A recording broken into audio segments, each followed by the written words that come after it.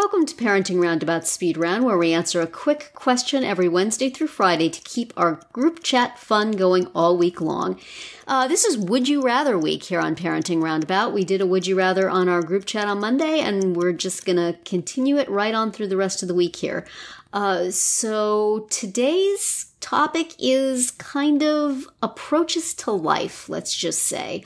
Our first would you rather is, would you rather take your time or would you rather jump right in? I would say for myself, I would rather jump right in, but I never do. I totally do not. I wish I was the kind of person who could jump right in and not agonize over every possible terrible thing. So that's sort of an existential would you rather for me. Nicole, which would you rather do? Jump right in or take my time? Yeah. That's hard. Sometimes I just want to get it over and done with. Probably meaning, I think I'm leaning more towards that. That's true. Like just sort of the rip the Band-Aid off thing. Rip the Band-Aid off, get it over and done with. Because I'll just stress, right? Like I'll just stress about the whole thing. So yeah. That's my answer. That sounds like a good approach. Mm-hmm. That is typically my approach to as many emails as I can. Like as soon as it hits my inbox and it's like, your child's lunch account is low or, you need to sign up for this or that. I'm like, I'm just doing it. That is a good idea. Just do it. And then I can file that email and it is not sitting there anymore. Right. And my daughter's school, my daughter's high school is constantly sending emails like, in a week, you should sign your kid up for the ACT prep class. Like, just tell me the day before, because I have to sit here and stare at this email for a week and a half until the time comes that I can actually do something about it. You need that feature in your email that lets you snooze it. Right? I know. I like that. I like that very much. They will send another one. They totally will. Right. So I should just delete it and know that they'll send another one. But I can't do that. Yes. I can't trust them to do that, so I'm not going to. Well, this sort of fits into the next one, which would you rather plan for the future or plan the future or be surprised? For myself, I would say I would rather be the one who is surprised rather than the one who has to do the planning. And yet, again, I find myself in the position of having to do the planning. So if somebody else in my life would take on the plan the future part, I'd be totally up for being surprised, man. That'd be fine, but it ain't gonna happen. How about you, Catherine? Do you find yourself in the same boat? Yeah, I think I don't even attempt to say that I could be surprised. I would like to plan. I will say on things like when I was pregnant and most people would say, I need to know, if I'm having a boy or girl, I need to plan. And on those occasions, I wanted to be surprised. Mm-hmm. But for most everything else, I think I prefer to be able to plan. Yes. How about you, Nicole? Planner. Which side do you come down on? You're a planner? Yeah. And happy to be? Yeah, it makes me too anxious to rely on somebody else or chance. Yeah, I don't like not being in control of that. Unless, of course, I have to plan for 60 people to go to Disney or something. Forget that. Oh my gosh. But for my own future and my own world, I want to be in charge of it. I would rather. Yeah. I'm trying to be more spontaneous, but it ain't working. All right. Our next one is, would you rather laugh or be sensible? Are those mutually exclusive things? I'm very sad if that is the case. Yeah. Because I know what I do, not necessarily what I would rather do, but for sure what I do am sensible. Yeah.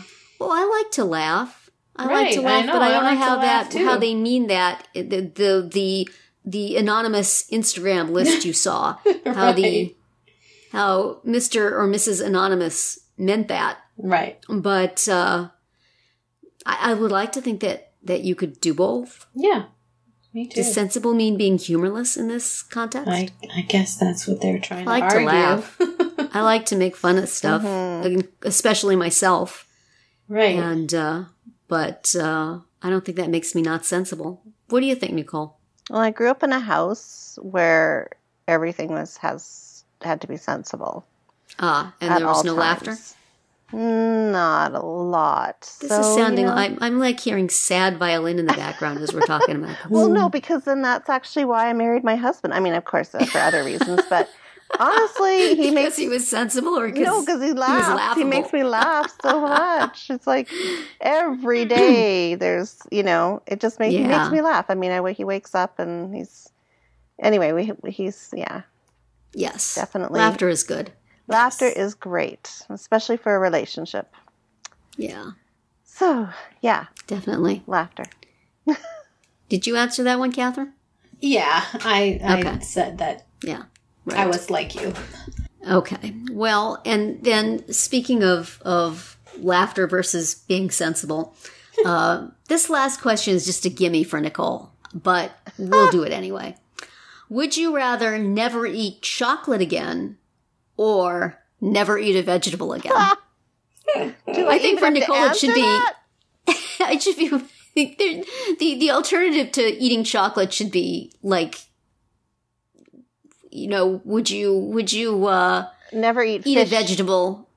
If you didn't eat vegetables, you could never eat chocolate.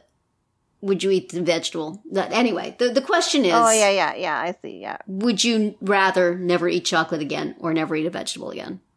Come on. Do I have to say it?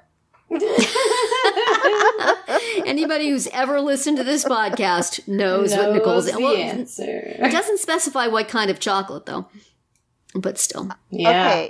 Okay, I would never eat... There's a lot of chocolate you would never eat again. Eat dark chocolate. There's that caveat again. Yes. Right.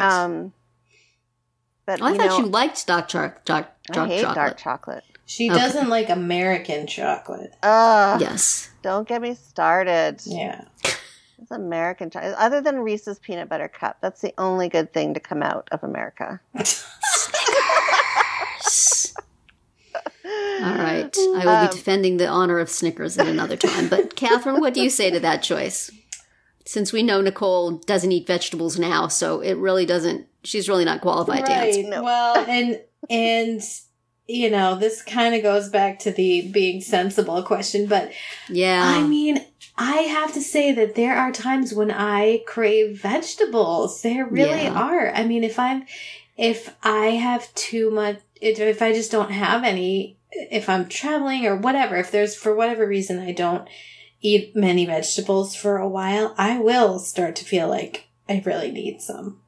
Yeah. So, and I don't necessarily get that for chocolate. I mean, if it were sugar, like anything sweet, then I might have to choose the sweets.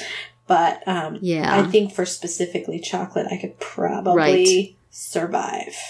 Yeah, I feel like vegetables are a broader category, and that chocolate is just one entry in the category. So therefore, I would say I would rather never eat chocolate again than never eat vegetables again. Hello? But I would be very sad. No, I mean, you have white chocolate, you have milk chocolate, you have dark chocolate, you have chocolate with peanuts and caramel, and you have chocolate. You have with cake, butter. you have candy, you have cookies, brownies. Chocolate Come on, you're taking out a whole bunch of food there by not eating chocolate anymore.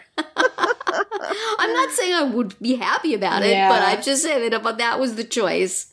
Exactly. And, I wanted to live for a fair amount of time. That is true. I'd probably want to go with veggies. That's true. Well, as if that wasn't enough, would you rather? That's it for today's Speed Round, but come back tomorrow for another bunch of Would You Rathers, and visit parentingroundabout.com for all our group chats and other weekly episodes. Hey, before you speed off from this speed round, please consider listening to all our podcast episodes, short and long, on the Radio Public app. It costs you nothing, and we get a little change for every listen. Thanks for the support.